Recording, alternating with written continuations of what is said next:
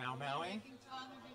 You can make fun of me anytime. I don't care. As long as things are working out, as long as you're coming through with me and all the other things you do, you can make fun of me all you want. I work very hard. So yeah, we need to update. I've got some good news and things are going well. So yeah. Okay. I'm not going to embarrass you. I wanted to embarrass you. No, you better not embarrass me. You know how sensitive I am. Okay, everybody. We're going to go ahead and get started. So come on, take your seats. You have to make more noise than that. No, I think people heard me. We saw a big crowd tonight. Oh, there's people still coming. So, great.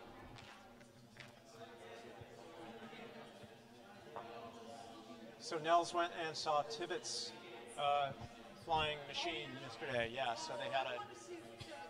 Yeah, it's pretty cool. So, what? Yeah, he's pretty close. He's doing a human-powered drone. It's kind of cool. Yeah. So it's like something you can wear. So He doesn't strap somebody on. yeah, I think he does. It's not there yet, but I think we should. I'm volunteering. I was going to say, let's find some skinny. You got all ages here tonight, Nels. So okay, let's. If you guys could come on in, let's get started. And I promise you'll have plenty of time to chat afterwards.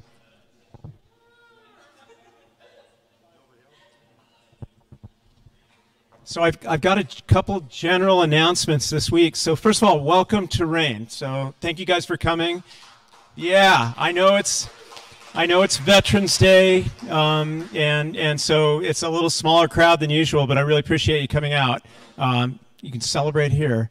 So anybody who hasn't been to Rain before, doesn't know what we're all about, they're just coming just because they know Nels or something like that, come talk to me or come talk to anybody at Rain, and we can take you through the labs and teach you a little bit about what we do.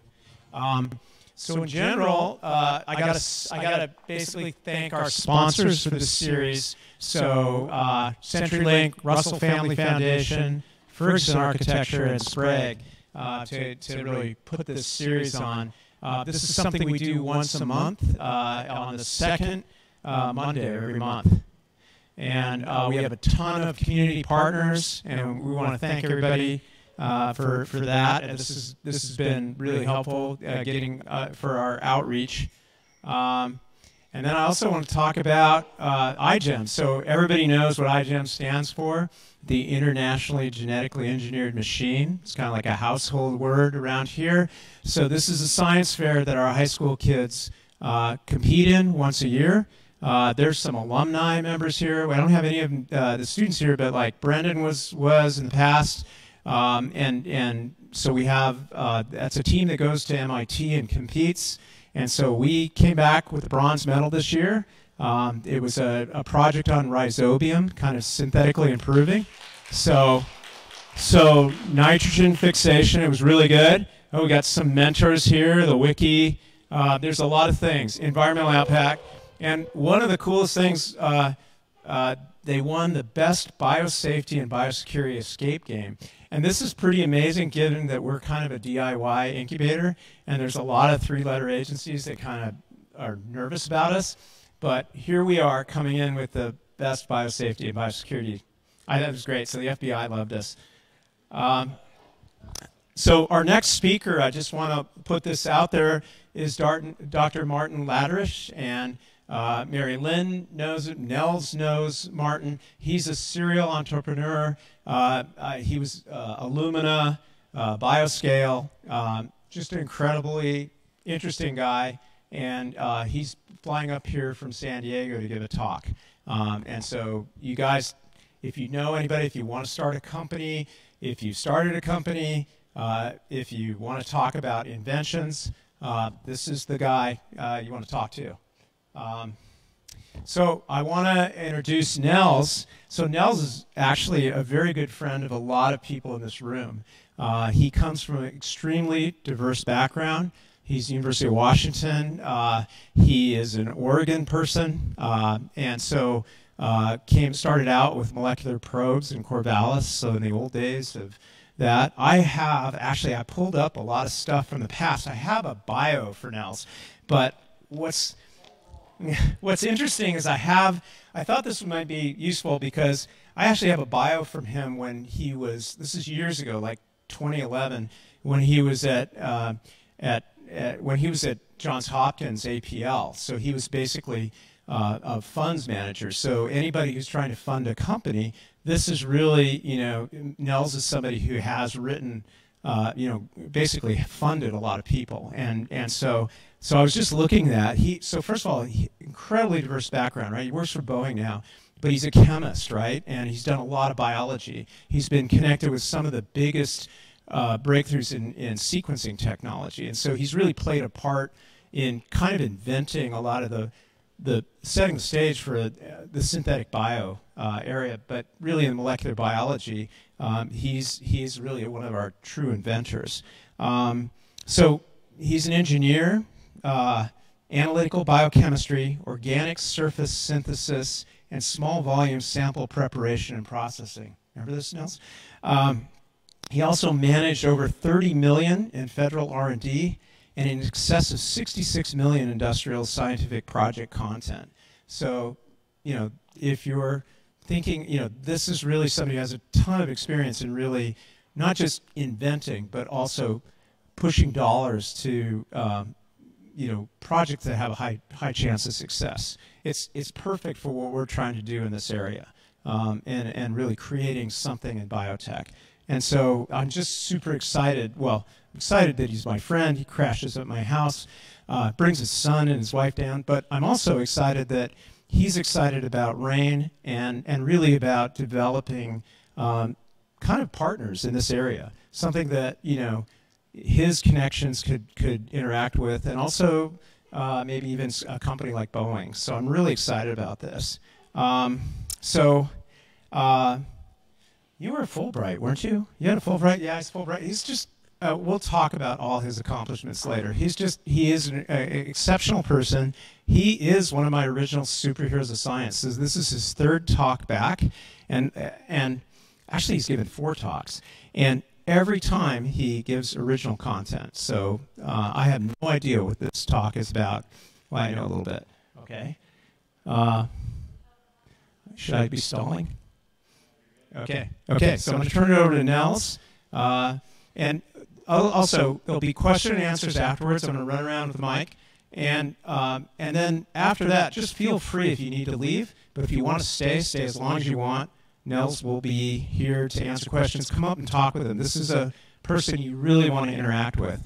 And actually, if you don't know a lot of people in the room, you want to spend time talking to them, because part of this is really this, we want this space where we're going to have collisions and really come up with new ideas. And this is a place, I guarantee you, I am surrounded by people smarter than me in this room, and I'm excited about that. So thanks. Thanks. Thank you, David. It's always slightly irritating to hear about how successful I've been at raising money, because that means that other people haven't been, that really very likely deserved it more.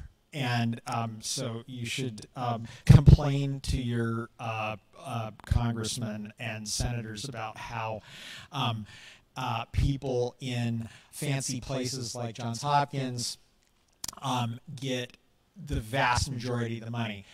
Johns Hopkins APL, where I used to work, pulls down $1 billion a year in soft money, entirely soft money. They have no base funding at all from the federal government. They aren't an FFRDC.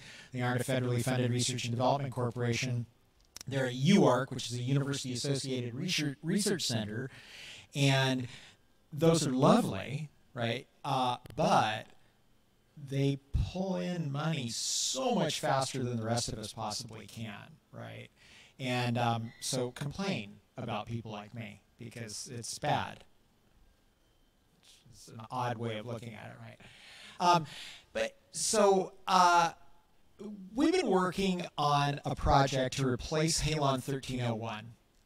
And so anybody who's worked in the computer industry, anybody who's worked in the maritime industry, anybody who's worked in the aerospace industry knows that Halon 1301 is the stuff that we use to put out fires in places where people cannot easily exit or in places where we don't want residue, right? So computer facility, you don't want residue. You don't want to spray something on the computer system that's going to completely destroy it while you're putting the fire out. That would be bad. You, on an airplane, you can't get off. Submarine can't get off. Spaceship can't get off. So you're going to want something in those. And ships generally also, you don't want to have to jump in the cold sea if you've got a fire on board. And so we've been trying to replace Halon 1301 for all of these places because it is a potent ozone destroyer, right? Its half-life in the atmosphere is 65 years. So it's really a bummer. It's going to hang around for a long time. It sucks up ozone like crazy, and that's bad. We don't want to destroy the ozone layer because it's protecting us from UV, right?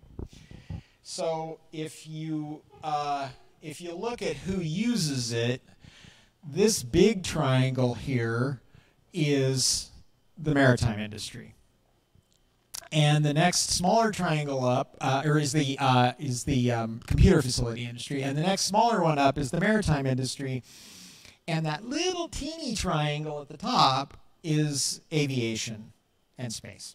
So we use almost none of it. So it would be logical to say, hey, look, you know, you're only responsible for 0.2% or something like that of the total halon usage in the world.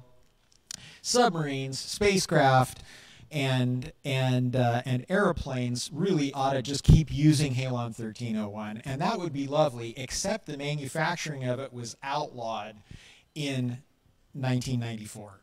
So there's been no new halon produced since 1994, except in a couple of countries that insist on breaking the rules. So nobody makes it, and we're using it up. Boeing has a big bank of halon that we draw from, and it's going to be gone before we can get something else in place if we're not careful. And the aviation industry spent many, many years playing around with various different technologies to try to replace halon with something that was effective, right? And the library industry, some of you know that I was the chief scientist at the Library of Congress. The library industry doesn't want to spray water on books because that screws the books up, right? One book catches on fire, the firemen come in, they spray water all over the place. It's really a disaster in a library. So the libraries really wanted to find something to replace halon, and they also wanted something that had no residue. But because they're on the ground and they don't have any mass requirements, it was easy enough for them to say, let's just put enough nitrogen in the building so that you can't support a flame. And if you've ever climbed a tall mountain, you'll know that without an oxygen source, you can't get your flame lit. You can't light a match. And so, but you can still breathe. So there's a safe zone for humans breathing, but it still won't support a flame. And so the National Library in Norway, as an example, uses an oxygen scrubber to separate nitrogen, which is 70% of the atmosphere, from the oxygen that's in the atmosphere, and pump the nitrogen into the library building, and that makes it so that they can't support a flame. They have no other fire suppression system in the building, right? And everybody feels really good when they go home because they've got lots of oxygen, right? So it's a way of promoting days off. And so the aviation industry is in trouble because there's a real balance here, and we talked with some of you in the audience before the show here about how there's a real balance, right? So if what we do reduces the amount of Halon 1301 that ends up being out in the world and potentially released, not necessarily, right? Airplanes very, very rarely release halon. They either have a fire and they release it, they release it in a crash, which generally doesn't happen, and or they release it by accident because some interlock was subverted by a mechanic working in the airplane or something like that. It's very, very rare that the aircraft ever releases any halon. But if you want to reduce the total amount of halon that's out in the world and keep the ozone in place, you better replace it with something that weighs the same amount as halon does. Because if you don't, you're going to be carrying around all that extra weight on the airplane every time you take off and land, and that's going to cause a whole bunch of CO2, which is going to then promote global warming instead. So you're doing this, right? You're trying to balance between ozone depletion and CO2 production, and therein lies the rub. And the other rub is that halon is like a magic molecule. It's right in the right place in the periodic table, and we'll talk about that in a minute. So the FAA and a group of folks that I sit on the task group for came up with a series of tests several years ago before I was on the task group to test to see whether or not they could make a good test for new agents that might come along and implement those. And one of the tests is an empty compartment test where we built a compartment, which I'm going to talk to you guys about in a minute, where you just flood the compartment and make sure that you can get a concentration of some level, right? And the next one is an aerosol can burst test, which everybody thinks of as the hard one, where you've got a fire, you quell the fire with the halon system or with whatever system you've got to quell the fire with. The fire dies down, but it's not out. They're suppressants. They're not extinguishers, right? And because all that plastic luggage and sweatshirts and lingerie is really hard to put out. So you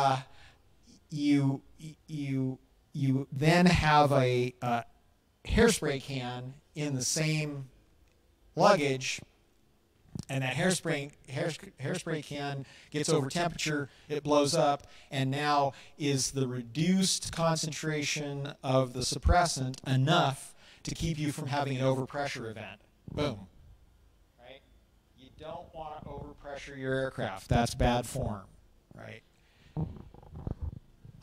There's a Jet A pan fire. You can imagine, there's a leak in a fuel line someplace. It makes a little puddle of fuel somewhere in the bottom of the airplane. Can you put that out?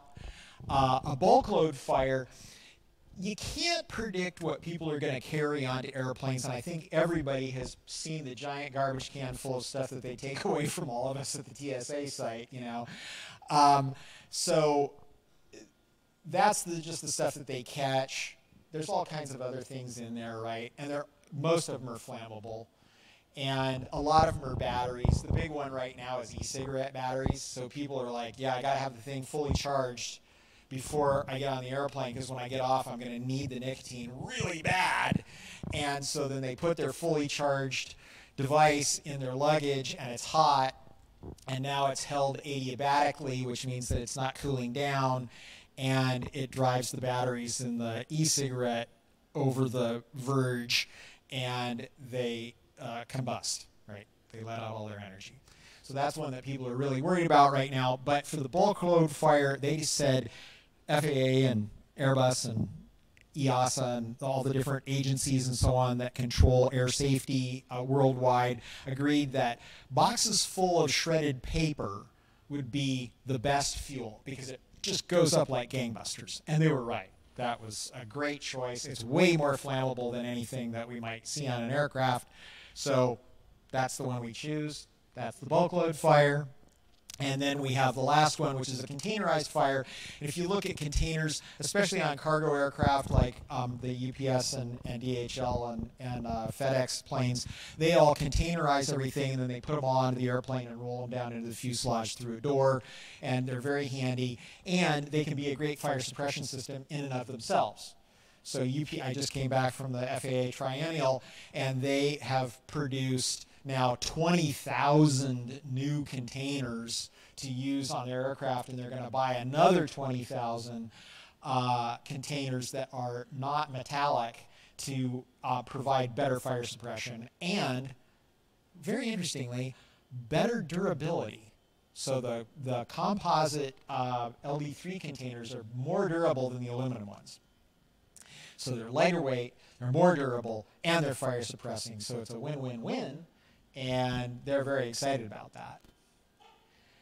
So you gotta scrupulously document everything, and then you gotta go back and check with the FAA over and over and over again, because the document isn't clear. It was written by a committee 20 years ago, and it's crazy bad. And then you have to confirm the quality of your data with the task group when you're done. And we've done all that. So again, these 4 tests, the first, and these are the pencil drawings that are in the FAA document. They're so cute, I had to put them in there. They're just somebody that I used to teach organic chemistry, right? And I'd have all my students draw a cube, a 3-dimensional representation of a cube, to see whether or not they could visualize things in 3 dimensions. And then I would grade all their cubes, and then I would compare them against their scores in the class. And it was really highly correlated, because people who could visualize things in 3 dimensions are really good at organic chemistry, because you have to be, right? And clearly, the dude that did those at FAA was not good at chemistry. Yeah. The bulk load is 173 boxes. So you have to have a whole team of people making boxes. They need to make up all these boxes. They need to film all this shredded paper. And there's only one guy in the United States that still has an inline shredder, because they don't let you use crosscut shred, because that settles down into the bottom of the box and it won't burn. So you need non-crosscut line shred paper, so that you can make it all nice and fluffy in the box and make it burn really well. And there's only one place in the country that still has one of those shredders that will produce it in 500-pound bales. And you can buy them from them for $300, and they ship them to you, and that's what we did. Containerized is 33 boxes. The surface burn is Jet A with a little bit of gasoline in it to make it easier to light. And then the aerosol can test is a mixture of propane, ethanol, and water, pressurized to 240 psi, and then we have a fast-acting valve that allows us to let out that mixture into the chamber to test whether or not we can quell an overpressure event. So what's the figure of merit? Well, what you have to do is you have to measure the maximum temperature way up there at the top, and you have to measure the time temperature integral. So it's minutes over temperature, right? And you ignite, you get to 200 degrees, you wait for 1 minute. So why are they doing all these things, right? Well, they're waiting for 1 minute so that the fire gets going real good, so that you aren't doing an irrelevant test. You want to really stretch the system. Now, in an aircraft, if the smoke detector in the cargo compartment goes off, it hits it with halon, and it's done. It never gets to anything even remotely like 200 degrees. But they want to be super aggressive with the fire and super safe with the suppression, right? So you wait a minute, then you get to put it out. Now it's all the way up at 400 degrees. You hit it with the halon or whatever the suppression agent is. The temperature drops off because you've got a whole bunch of expanding gas, and that makes it cooler. So expanding gases cool the atmosphere. And then the temperature continues to rise for a little while as the suppression agent is quelling the fire. And then you measure this time temperature integral for the 28-minute period, and that's what you report to the FAA. And that's the figure of merit. That's how you pass or you don't. So how do you actually pass? Well, what you do is you measure it 5 times with halon, which means that you have to pump a whole bunch of halon out into the atmosphere to make a baseline. And then you go and test your new agent, and you have to be lower than the average of 5 runs plus 1 standard deviation. So that's the cutoff, right? So you gotta have a big box. You gotta have a box that's as big as a double aisle aircraft. So think of 777 aircraft, big wide airplane. Cargo compartment is 13 feet wide, 5.5 feet high, and 33 feet long. And it looks like that. And it's basically an inside-out boat. The inside surface is entirely sealed, so it's solidly welded all the way through. And this is where being a better engineer is a better thing to be, because you're going to light a fire in there.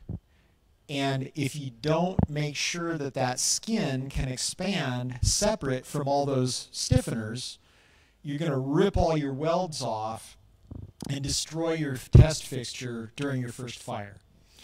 So fortunately, I've been in boat fires before, or not, and so we spaced out all of the skip welds that hold the skin onto those ribs far enough so that the skin could expand and not rip off all the welds. And we were so glad we did that because it got real hot. So what do you need for fire? Well, you need some fuel. We got all those boxes in there, right? Or jet fuel or whatever. And you need to get air in. So at the corners, here and here and up there, we have openings. And then on the sidewall, there's a triangular shaped chamfer that makes it look like the inside of an airplane that has a whole bunch of holes in it. We put elbows in those holes so that stuff wouldn't fall down inside our air plums. And we bring in air at 50 cubic feet per minute. So the air exchange rate on like a 737 or something like that is really, really low, way below this. But again, they want to stress the system with a higher flow rate, so they provide 50 cubic feet per minute of air to the fire so that it will burn. So I got a little bit curious while we were setting this part of it up, and I thought, well, at 50 CFM, that means that I'll have one air exchange in X number of minutes, and I wonder if that's enough oxygen to burn 173 boxes full of paper. And I sat down and calculated, well, if all of that paper is made out of pure cellulose, and that number of carbon atoms weighs this amount, and I would need this amount of oxygen to burn it, and it turned out that there was only really enough oxygen in there to burn about 15 boxes. But we're still 10 times the flow rate that would be on an aircraft. So this is a very, very conservative test, and really the rest of those 173 boxes are just taking up space. They're just filling the compartment with things that look approximately like luggage and that have trapped air inside them, which turns out to be an important factor. So you got to get air out. So we have this tube that's got holes in the surface of it. Remember what that looks like. It's important later. We pull at 50 CFM. How do you maintain 50 CFM? I'll show you that in the next slide. Just a big engineering problem, right? And fortunately, there's lots of nice engineers around to help us. The other thing you need to be able to do is you need to be able to cool those gases down so that you can make measurements of the flow rate and all those kinds of things to know that you're actually at 50 CFM, and you don't want to contaminate all those measurement devices with all of the tar and water and ash and everything else that you're going to produce during the fire, right? Because, I mean, it's basically like standing in your fireplace, right? You know, it's really unpleasant. It's really, really dirty. You'll see in a minute here. I designed this thing that lets the air out through the side, and then it comes up through these stacks, and with all the surface area, it cools the gases down, and it lets all the ash settle out, and you can empty it out through the bottom. It's just like having a little clean out on the bottom of your chimney, right? And old-fashioned chimneys had those. Now we don't have those. But I'm an old-fashioned person. So to modulate to 50 CFM, we've got a great big scrubber that pulls air through at about 15,000 CFM. We need to ratchet that down.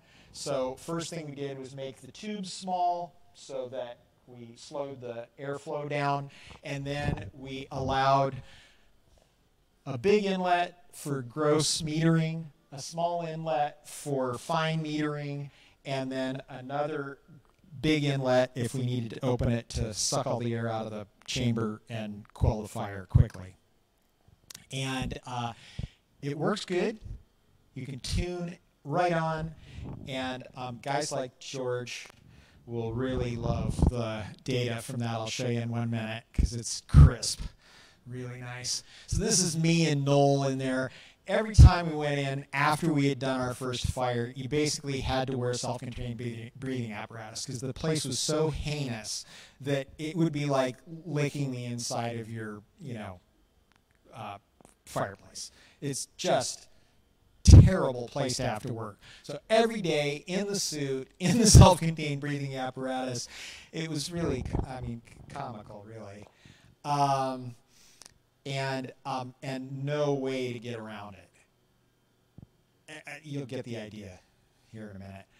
The other thing you got to do is protect against overpressures that are really spontaneous. So if you get a big explosion in there from your aerosol can test, you better have a toilet lid type valve like this one that has a little mass on top of it that keeps the pressure in the chamber from going over about 0.25 psi, because otherwise you're going to blow the doors off the thing. And you don't want that to happen because that's dangerous. There's lots of safety aspects, lots of personal protective equipment, lots of overpressure protection, those kinds of things. So here's where the data gets really crisp. So what you do to find out if you're actually getting 50 CFM is you measure it with a pitot tube, which is a device, but you want to make sure that that pitot tube is perfectly calibrated. And it's calibrated in the laboratory, but then you get it out there and you get tar all over it and stuff. So we did CO2 leak down tests all the time, and this is the perfect example of a CO2 leak down test, where you can take the exponent, multiply it by the total volume of the chamber, and get exactly 50 CFM. And the data and the fit to the data give you an R² of 1, which is a perfect fit to the data. So it's just dead nuts on. Everything worked exactly as we had designed it, right? So there was this VP at Illumina named Arnold Oliphant, and Arnold always would say, you have to make the dirt road first. You got to be able to get from point A to point B and make sure that you're going to be successful before you go about improving your system and automating your, Mary-Lynn is smiling because we both know Arnold, and make sure that everything is going to work beginning to end before you go about automating and improving and upping your throughput and upping your success rate and so on. So a bunch of people did a bunch of experiments where they took propane, they mixed it with oxygen, they put it in a ball, a metal container, and they put in different agents and they lit them on fire, and they showed that the agents quelled the fire in a well-mixed environment. Typical laboratory experiment. There's another laboratory experiment where people do cut burners, George knows all about, or flame tubes to see how fast the flame front moves, those kinds of things. All those tests got done, and they were all successful for the alternative reagent that I'm going to tell you about. So the alternative reagent is CF3I. It's a carbon with 3 fluorines and an iodine on it. And the way we measure the application of it to the fire is by mass. So we do mass flow rate. We just have a scale on the tank, and as we let out the reagent over time, we're measuring that, and we're calculating constantly a flow rate over time. It comes out through nozzles that are sensitive to back pressure and the viscosity of the liquid and the velocity of the liquid and all of those kinds of things. And this little nozzle is, I'm sorry that top image is so weak, but the material comes out, hits a little chamfer, and then spreads out in the whole chamber so that you get lots of vaporization, because that's what you want. You want the gas everywhere. It's a gaseous material, right? And then you go about collecting all of this data that you need. And what you need is you need a lot of pressure data, you need a lot of thermocouple data, you need a lot of temperature data.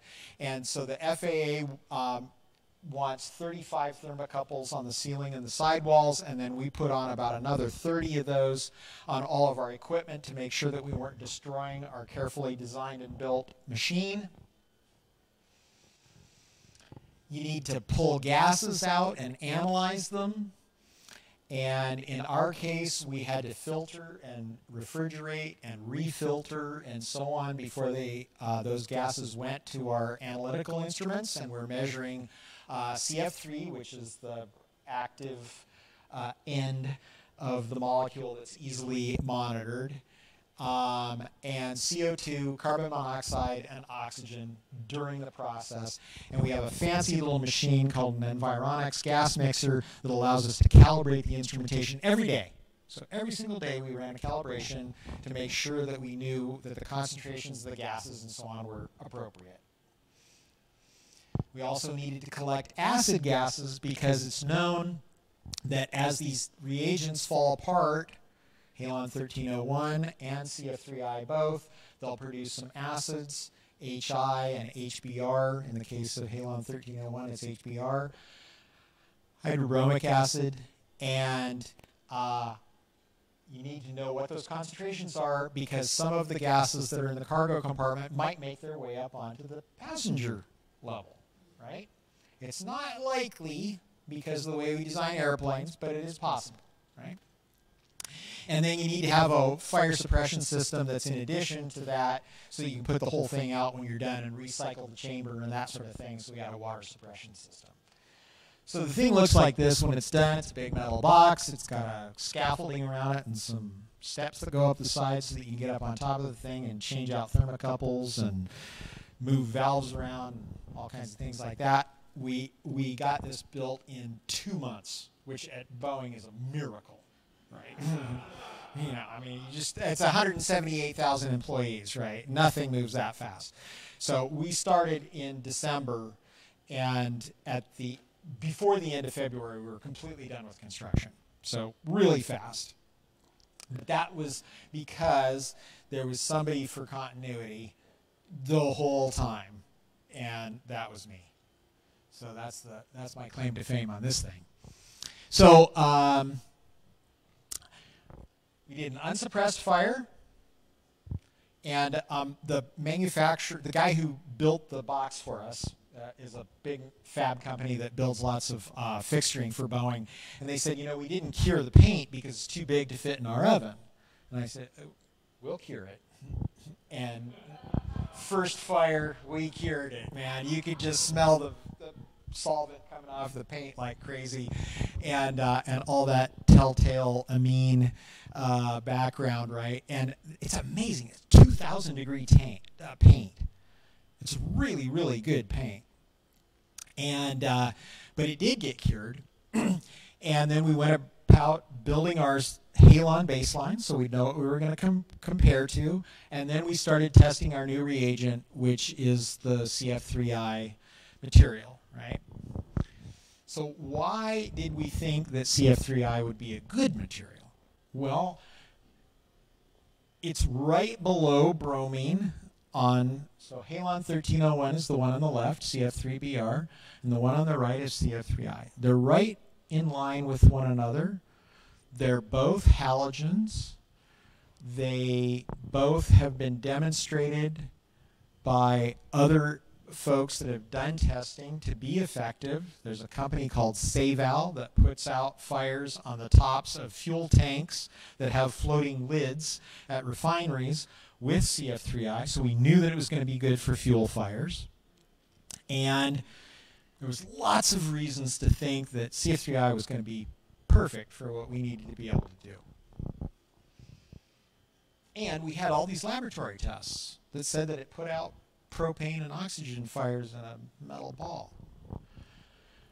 So the first test is this aerosol can test. Here's my aerosol can tester here on the right-hand side, a little schematic of it. It's got a bunch of pipe fittings and stuff. It's got a fast-acting valve at the bottom that can open in 1/10 of a second or so.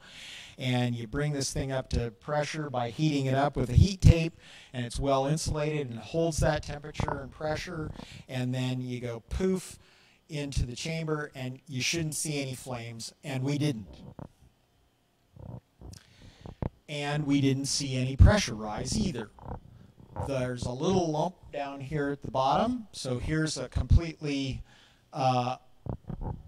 no ignition source on the left, so no igniter on, and you see the pressure go up, and then the pressure drops off because there's a lot of adiabatic, or a lot of cooling from the expansion of the gas.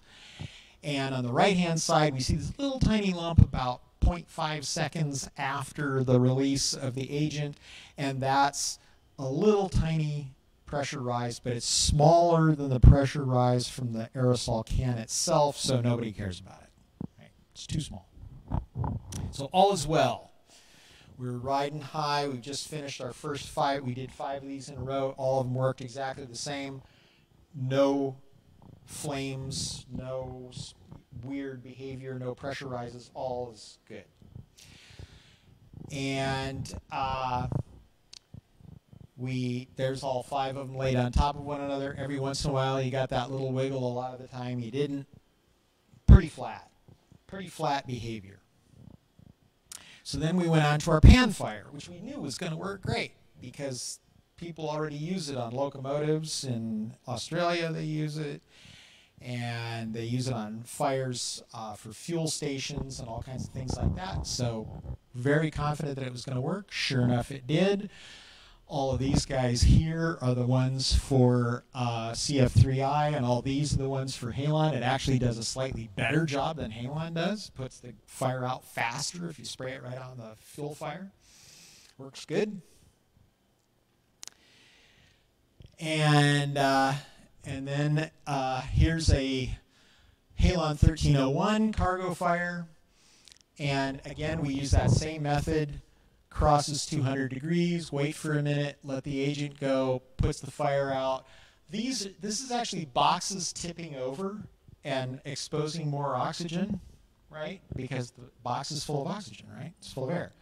So the box tips over, catches the corner on fire, it empties the oxygen out onto it, and you get little peaks, and that peak was well below the average plus 1 standard deviation from the halon test.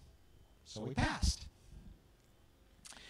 So then we measured acid gases from halon. And we found that they were roughly, this time point in the acid gas concentration was always around 1,000 parts per million. And with the kinds of air handling systems that we have in aircraft, that's completely acceptable.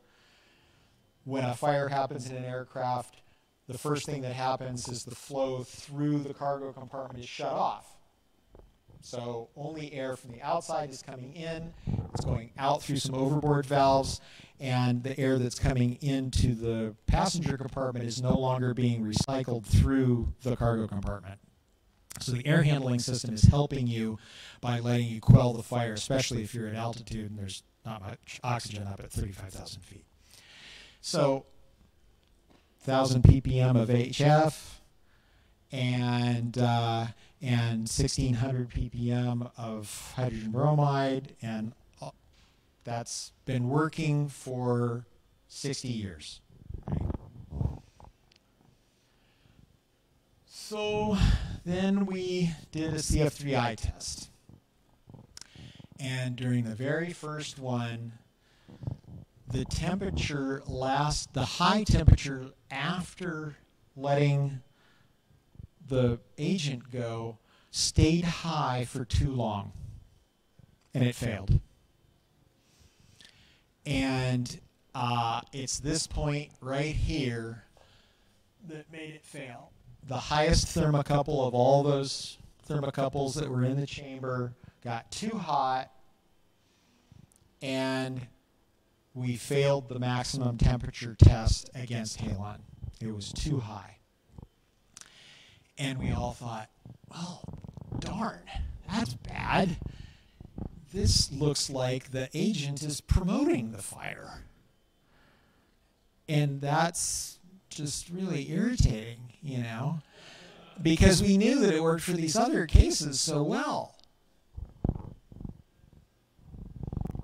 And then we measured the acid gases, and so the passing criterion that we had agreed to with the FAA was that it was in the same order of magnitude as that for halon.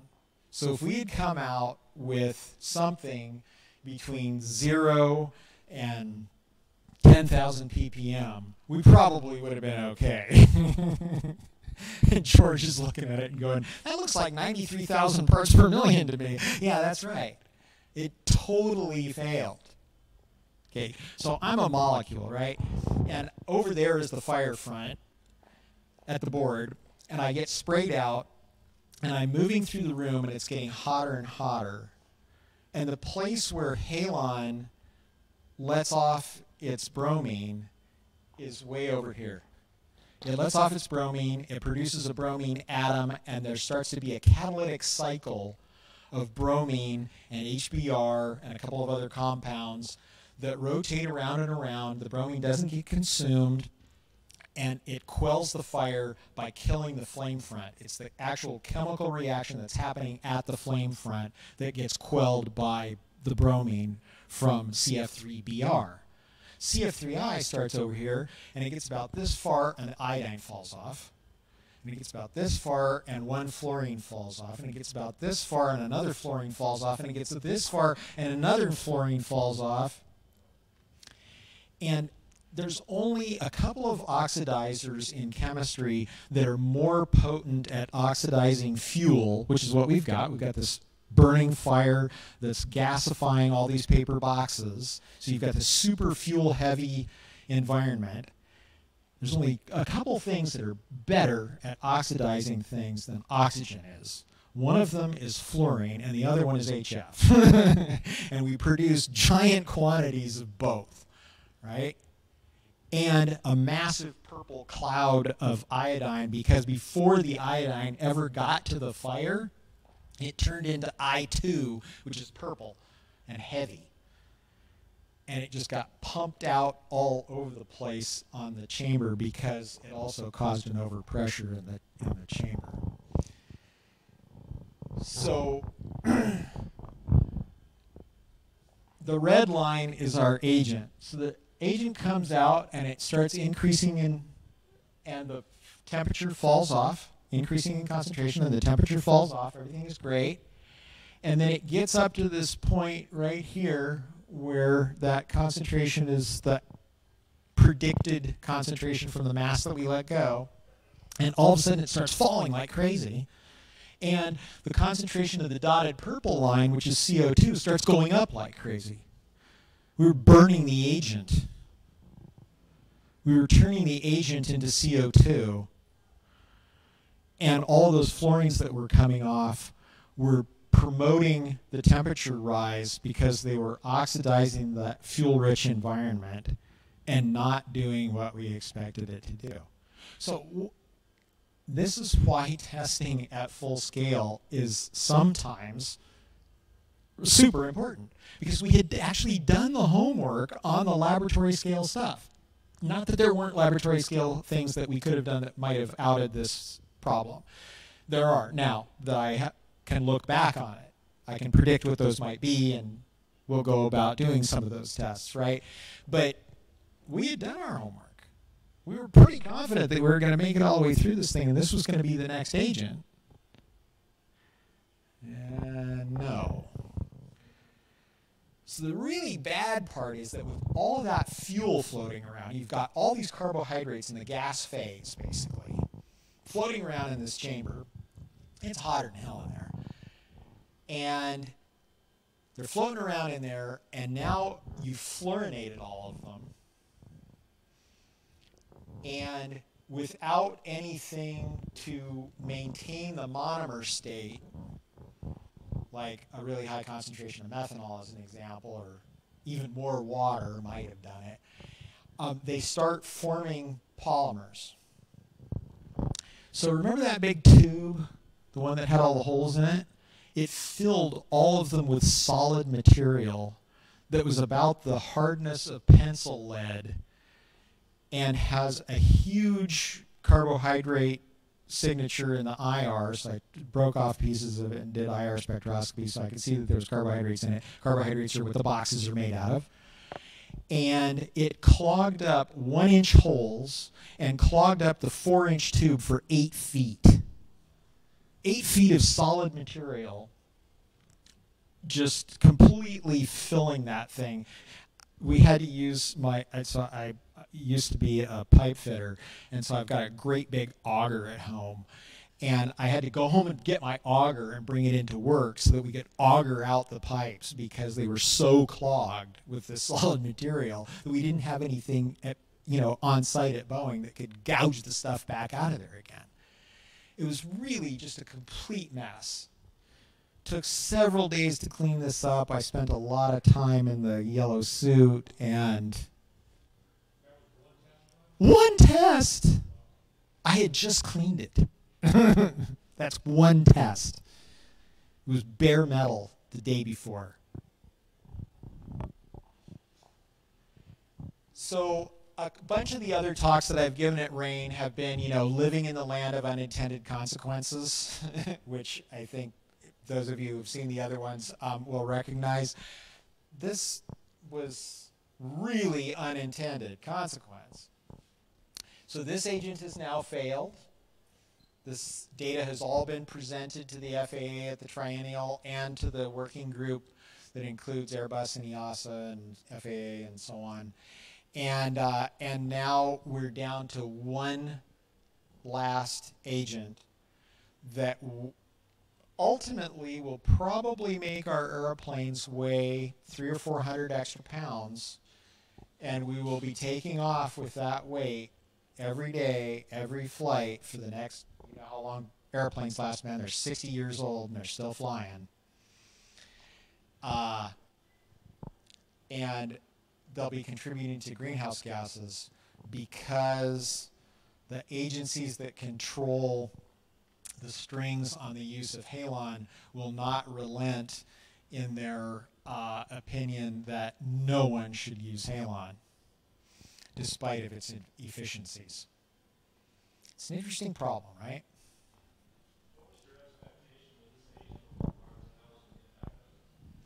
So that's the really cool part, is that it's not persistent in nature hardly at all. It's 3,300 times more labile than CF3BR is. Its half-life in the atmosphere is less than 7 days. So 65 years versus 7 days, really big difference. You can see it just like in the tubes where I would exhaust the CF3I while I was filling bottles or whatever. Those tubes are normally made out of like nylon or whatever, and there was enough sun getting through them where it would break down the agent in the tubes and turn the tubes purple. So it breaks down pretty fast. So the expectation was the ozone strike was going to be minimal, and that the weight was going to be good. It was going to be marginally heavier.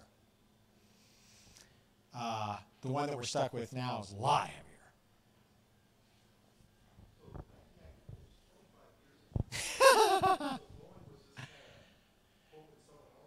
No, that's not true. They did work on it hard, but they worked on it with a lot of technologies, like air scrubbers that promote nitrogen, and that's actually how we inert the fuel tanks on airplanes. We have a device called an air separator module that takes the oxygen out of air and delivers the nitrogen side of it to the fuel tanks, but they are not dispatch critical. So what does that mean? That means that if one of those units is not working correctly, we can still take off, right? And why is that? Well, first of all, they're unreliable, and second of all, the air above the tank was already filled with nitrogen from the previous flight, so you don't need to worry about that, right? So we can fly with a non-dispatch critical system on board, and that's hunky-dory. But to make enough nitrogen to inert the entire fuselage, they just simply are not reliable enough for that yet.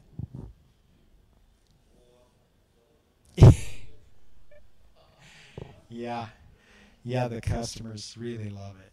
Yeah, it's the headaches, the nausea, it's all really good. Yeah. Altitude sickness. What pressure is the, no, it's okay, thanks. What pressure is the vessel? Simulated in altitude? Oh, yeah. So for the fire tests, no. But to make the nozzles work right, the pressure inside the tanks that hold the agent has to be boosted way up. Halon 1301's vapor pressure is about 207 psi, fairly good. The pressure for CF3I is quite a bit lower. It's only about 70 psi, so pretty low. So that's not enough to push it out of the thing fast enough to really quell a fire. So we actually pressurize those bottles, which are titanium, at about 800 psi to push it all out into the aircraft really, really fast. And that's why Halon is so effective, right? And in fact, on engines, we do that in like 1 second. So we dispense the entire bottle in 1 second.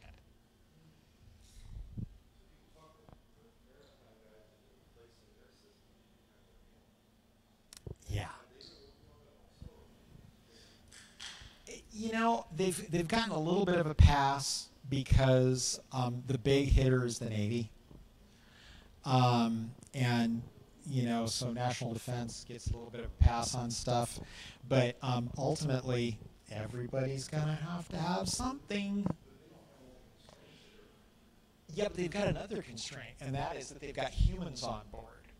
And so you really can't use, let's say, 80% CO2, 20% 2-BTP as an example, because you're going to kill everybody on board with the 80% CO2. Because for CO2 to be effective, it's got to be really high concentration, way higher than humans can take.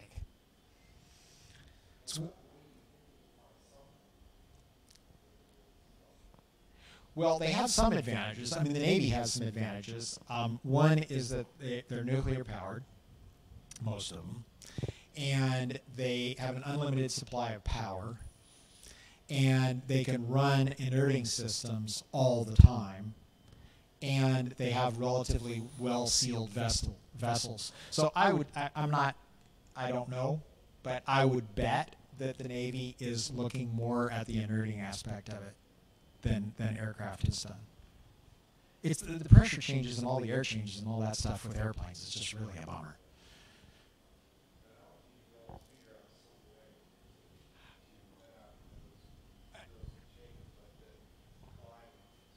Absolutely. It's all takeoff and landing stuff that people are concerned about. Because at altitude at 35,000 feet, you just open it up and the fire's out, you know. But it's on the takeoff and landing that you're always concerned about it. So there's some real challenges. And there's some magic molecules out there like halon.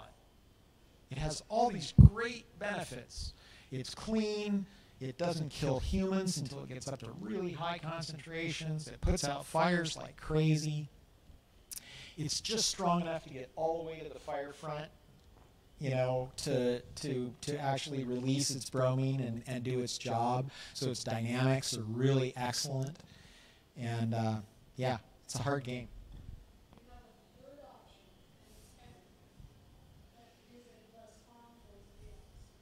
Yes. Can you repeat that question?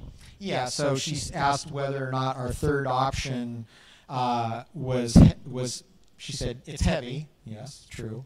But at least is it better to the atmosphere? And the answer is yes. So we're still going to achieve the ozone goal, but probably not the CO2 goal. Very well. Yes.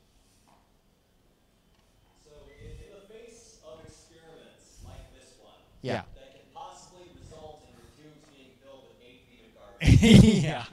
How do you maintain a positive attitude in the face of adversity? Yeah. So I'll tell you, man, the company that provided the CF3I, they were literally on an airplane back home within 3 hours of the final test. It was just like, abandoned ship. It was really rough, and we all just felt like crap. Because we were really hoping that this was going to be the one, because it was such a good plug-in. We didn't need to redesign systems. We didn't have to change the size of tubes. We'd be able to retrofit the aircraft easily. The third option, right, means retrofitting the aircraft in a really burdensome way. That, it's a bummer.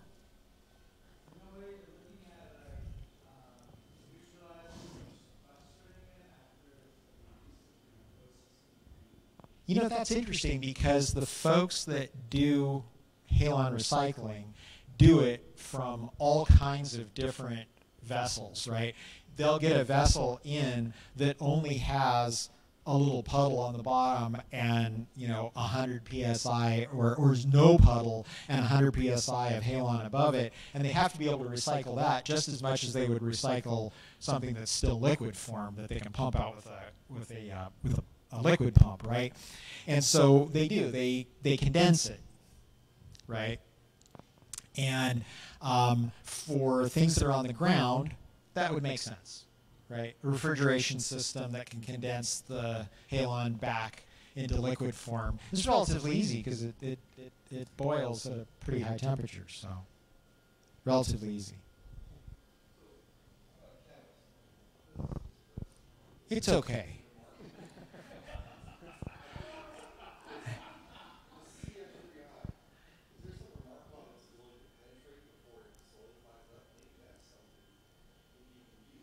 Yeah.